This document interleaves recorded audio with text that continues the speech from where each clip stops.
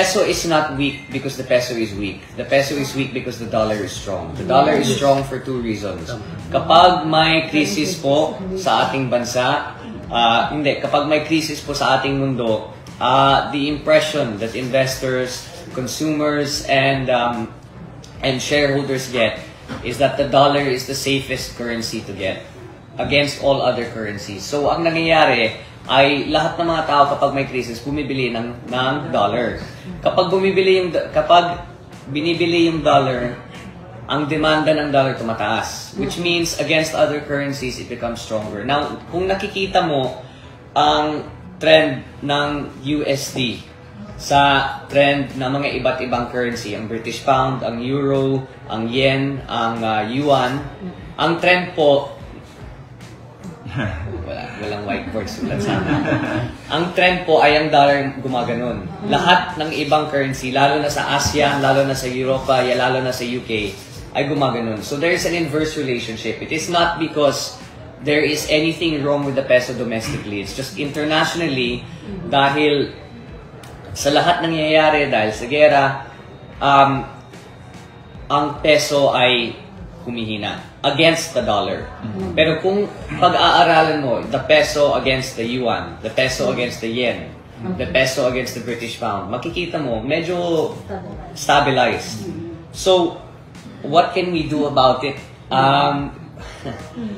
On the bright side, marami tayong OFW dito sa Ilocos. So, ang remittances na pinapadala nila na dollar value ay mas mataas. So, the remittances are worth more. On the other hand, alam naman natin, tayo ay net importer. So, temporarily, the prices of goods will be more expensive. It's partly to do with Russia and Ukraine.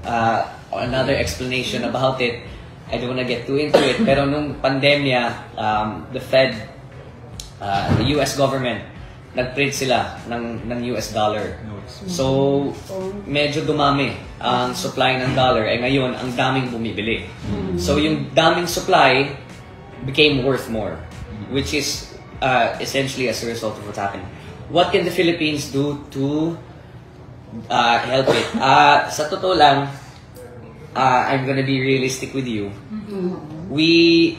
Maliit na bansa lang tayo. We have a significant amount of dollar reserves. An option would be, potentially, to sell off the dollar reserves to be able to taper.